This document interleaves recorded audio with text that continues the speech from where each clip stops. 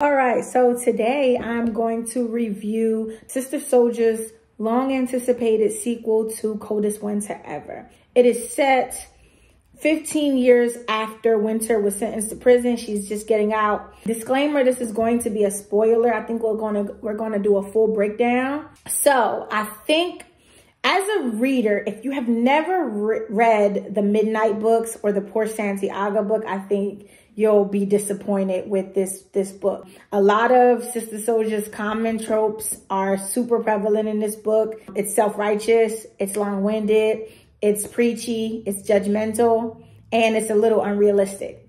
All of those common tropes that you find in the Midnight books, that you found in Poor Santiago's book, you will also find in Life After Death. So if you're somebody who is a fan of the legend that is Winter Santiago and you've only read Coldest Winter Ever, you will probably be disappointed. This book has a lot going on. Again, take the title literally. It is called Life After Death. Winter is dead the whole book. It is something that from literally the first few chapters, I started to read and I was like, please wake up from this coma that you're clearly in. Please get up and like, give us this unrealistic tale of redemption that we thought we were going to get. Like we thought that Winter was going to get out of jail, was going to, you know, get her enemies, get butter back for leaving her to take the rap for his fall, for all the people in the projects who laughed at her family's situation and laughed at the things that happened to them after her father's fall, Simone for slicing her face, and just everything. Like we thought Winter was going to be on a warpath. So you start the book with Winter. She's about to get out of jail. So she's talking to her brother, Elisha, which is Portia's husband, and she's talking to him about her demands. First, unrealistic. Winter is a nobody. Like, I mean, we can pretend like in this book that like her father, Santiago, was like this huge, big drug star. And even if you think of like, name the children of the big drug stars, like the big drug dealers, you can. So Winter went to jail and she's a nobody. Nobody missed her. Nobody remembered her. Butter didn't even come and visit her. So for her to get out of jail and get a $50,000 episode reality show is crazy. Like Love and Hip Hop chicks aren't getting $50,000 an episode. That was BS, Sister Souljah. It's clear she doesn't watch reality TV. You know, she hasn't appeared to have changed much. And Winter's in her 30s. Like at this point, jail did not redeem her. She has not become a better person. And she doesn't even appear to be smarter. And I think that's what's unfortunate. The first few chapters, is just her trying to tell Elisha that like she's only doing the show if Santiago gets out of jail, only if Midnight, who hates American black women, who despises, everything about the black neighborhood and about Winter, she would honestly believe that after 15 years of him not like having anything to do with her in prison anyway, that he would want to come and leave his wives, come pick up Winter from jail. So Elisha agreed to all of Winter's BS demands and Winter's preparing to get out of jail. Then boom, she gets shot dead. Most of the book is in purgatory. It is a bunch of demons, a bunch of lost souls, and it's basically the last stop before you get to hell. It is not a place of redemption. You can't redeem yourself in the last stop before the drop because it's there for the lost souls. So Winter gets there, and of course, in full Winter fashion, she's dead, and she's not like, oh my God, like, listen, please God, get me from out of here. Like, what do I have to do? So Winter automatically gets there, and she goes through this like realm of seeing the people that are most important to her. She sees her father in his jail cell, and he's notified that his daughter has been killed.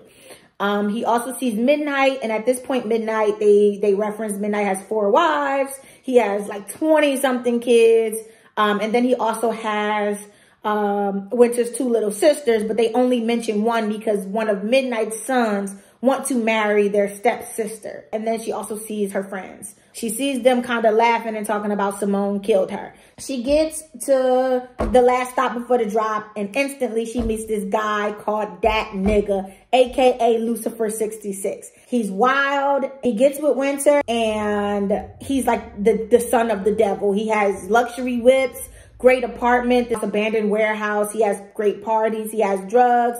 and he gives Winter the best sex that she's ever had. At the same time, Winter meets this young girl who resembles her little sister, and initially she thinks that the little girl is one of her dead sisters. She finds out that the girl, her name is Bomber Girl, and she is one of the twins that Winter aborted. Winter also has a son named Drummer Boy, and you know, when Winter was pregnant, she had an abortion in the first book. So Winter gets there, she gets with that nigga 66. She decides that, you know, Bomber Girl's trying to save her, like, Mom, I can help you.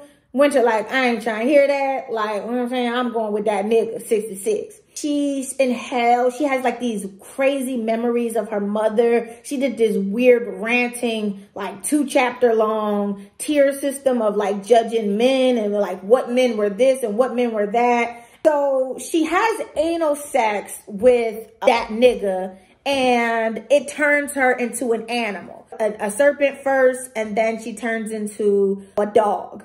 And then what disturbed me, and even still flashes in my mind, is pretty disturbing, is that even when she was a dog, that nigga was sexual with her when she was a puppy. So she finds out that that nigga has a girlfriend named Succulus, who is like this big, ferocious, hairy beast with a tail. Succulus hates her, is jealous of her as a dog, beats her, kills her, and puts her in like this cage. Thankfully, Bomber Girl and her brother, Young Drummer, they save her and they get her out of there. Does Winter learn her lesson? Hell no. It's just a lot going on. Really, like, I mean, it's a little disheartening how much is going on. After the Bomber Girl and them save her from this place, Winter decides, like, look, I'm not trying to be no Muslim. I'm not trying to read the Quran. I don't care what y'all are saying. I aborted y'all. I have no love, no connection for y'all. I don't care. I'm out. I'm going back with that nigga because he's promising me, you know, riches. He's popular. He has money. He has all the things that I value. So I'm back with him. Like, he gets back. Succulus goes to tell her that, like, she preaches to her, like, you know, all the things that you value in this world are bad. That's why you turn into a dog, but that nigga's dead. Like, Bomber Girl and them killed that nigga.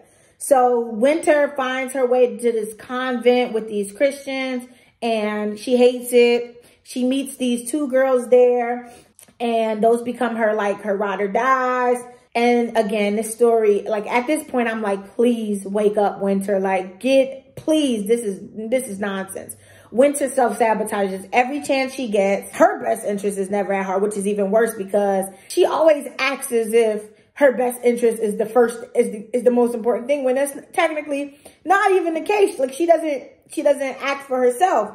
She meets this new guy who is Lucifer. He's that nigga's father. She doesn't know him initially. And then she has crazy sex with him, but tells him no anal because she know it turns her into this animal, and she doesn't want to be an animal. She breaks out of the convent with the help of this new guy, sees that nigga was the son of this new Lucifer, this new top dog guy that she's with. That nigga's brothers rape her. Bomber Girl gives her one last chance and says, look, I'm gonna come for you one more time, teach you these Muslim words, but if you mess it up, that's like, it's over for you. You going to hell. Winter still doesn't really care, and it's unfortunate, but she doesn't care. She gets into this new relationship with Lucifer, and he has this crazy lighthouse. Her friends are there with her. She finds out that Succulus is his daughter, and that Succulus has been changed into this white woman because that's the value of beauty that she became. She realizes that Succulus is that nigga's sister, and that they be fucking each other. I mean, if it sounds like I'm ranting and rambling and all over the place, that's how the book was. The book ends with Winter has a threesome with Pretty and the top dog, the devil. It turns out bad for her. She gets lost in purgatory hell. She becomes like a serpent, and then she's like damn near dead, and like a year passes. She can't move, she can't speak, she can't do anything. She doesn't have any energy. She calls out this Muslim phrase that Bomber Girl and Young Drummer told her, and then Young Drummer takes her to basically this mercy center, like rehab for lost souls, to better yourself, to become more self-aware. Winter meets this counselor at this mercy center who has like crocodile shoes, who's beautiful, has this nice office. Wealth is a sin. Greed is a sin. She gets to this processing center and she's trying to speed her way through it. They tell her, listen, take your time. Winter ain't trying to hear that. Her impatience doesn't make any sense. She knows that the ladder of not going through this program correctly, that she will spend eternity in 1,000 times worse spot that she was just in, that she hated, that she called out for God's mercy. She doesn't love God. She worships her father. All the things that would send somebody straight to hell gave Winter the benefit of the doubt. She gets in this truth booth. She realizes that she killed that old lady. She realizes that, you know, she had that abortion. She realizes that she performs oral sex on men on her knees, but she won't get on her knees to praise God.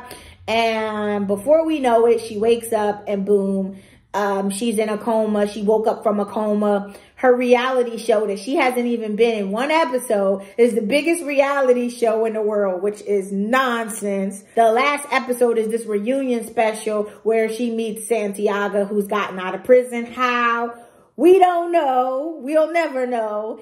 That's it. And I mean, this book is a roller coaster. It's written well. Like, that nobody's gonna question Sister Souljah's writing ability. But this book was terrible. Like, I forced myself to get through it. And I read it because I read Coldest Winter Ever. I read the 3 Midnight books and I read the Push book. You know, I like supporting Black artists and Black authors, but God, this book was awful. And I think it's a C because this whole purgatory setting that 90% of the book was Winter in purgatory, it's so disheartening because Winter should have died. Like, there's no reason Winter's still alive. But for somebody who has just seen their life flash in front of them, it's just very disappointing.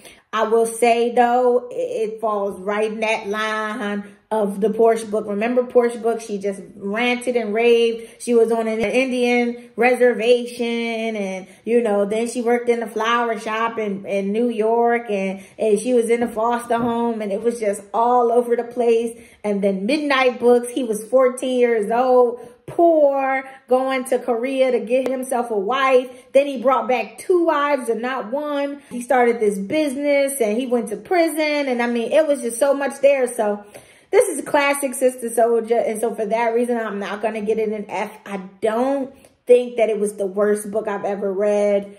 I just think that it's just real preachy, real self-righteous, really judgy. And it's a little disheartening because Winter didn't learn a thing. So is this a self-help book for us? Because I did find myself questioning, like, wow, like, maybe I need to get a better relationship with God if that's how, you know, purgatory is going to be before hell. And it made me, like, question, like, the decisions that I made in my own life. So maybe that's what Sister Souljah wanted. Just real preachy, real unrealistic. I read Coldest Winter Ever twice, and it's long-winded too. It's just much more gritty street action than the other books. So I'm going to give this book a C, or I guess 3 stars out of 5. It could be better. There's so many things that could have made it better. I think the woman who Sister Souljah is, she just wouldn't give us a book of Winter coming back to the streets. I'm out. Subscribe. I'll be doing some more books soon.